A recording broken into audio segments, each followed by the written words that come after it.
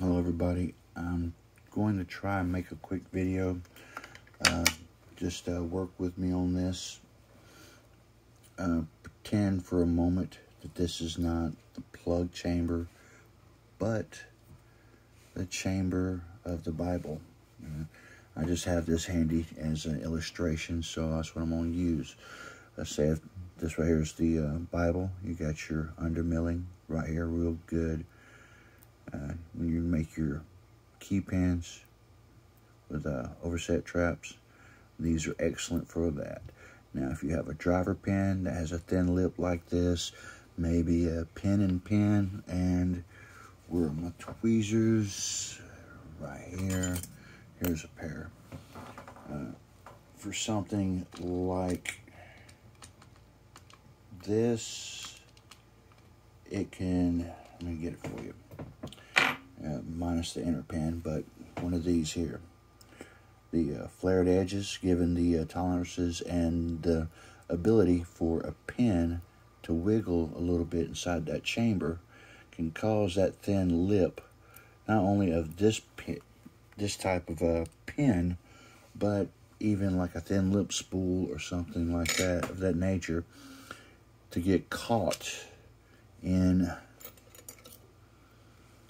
this undercutting. So essentially now, instead of having 6 pins, they have only 1 pin to pick. Look at that beautiful undercutting there. But anyways, sorry.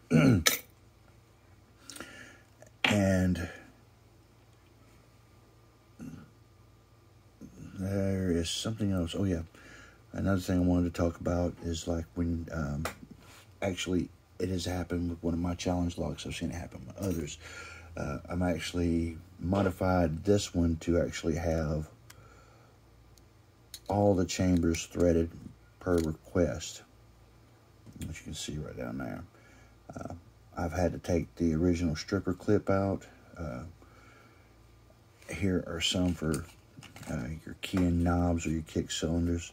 A friend of mine sent me somewhere in one of the messages, the DMs, he sent me the part number, but I don't know where it's at in all the messages or where to get them from.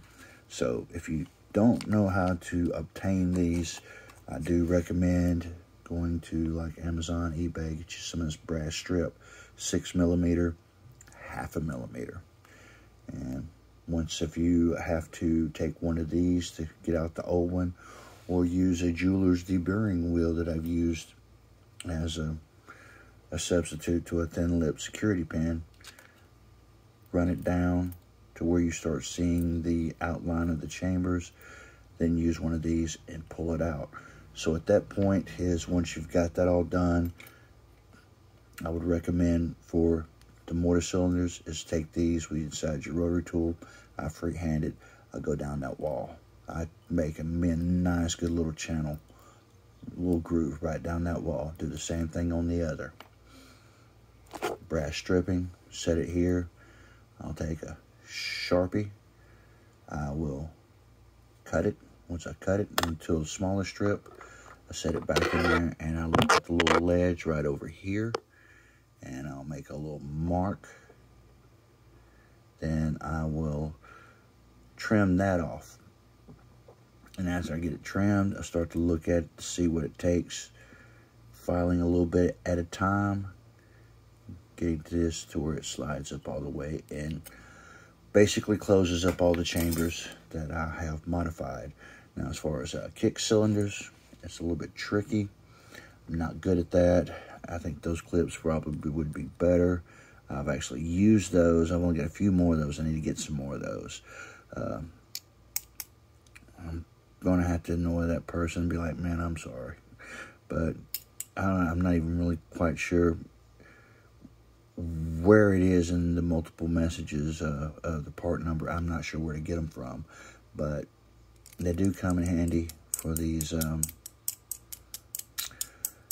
kick cylinders. And when I find out that information, I'll try to post it in a video or something like that on a follow-up, because I do want to go into some of the ideas that I have in my mind using some of the magnets, using the neodymium magnets, and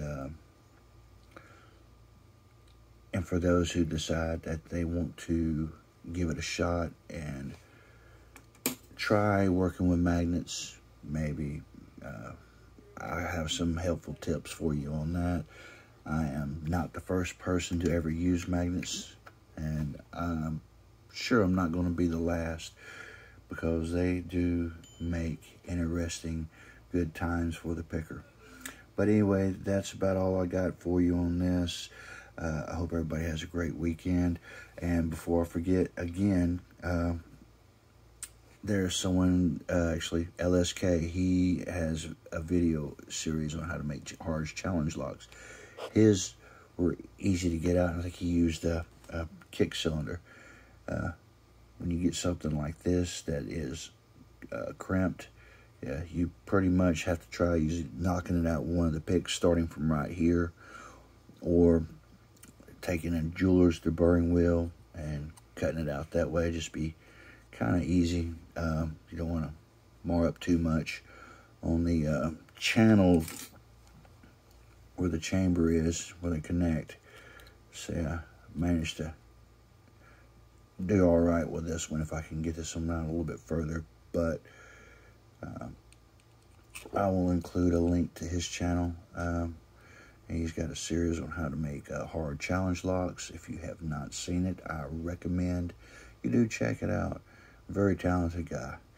But anyways, that's pretty much about all I do have for you for now. And this video has went a little longer than what I wanted. But anyways, y'all take care. Y'all have a great weekend.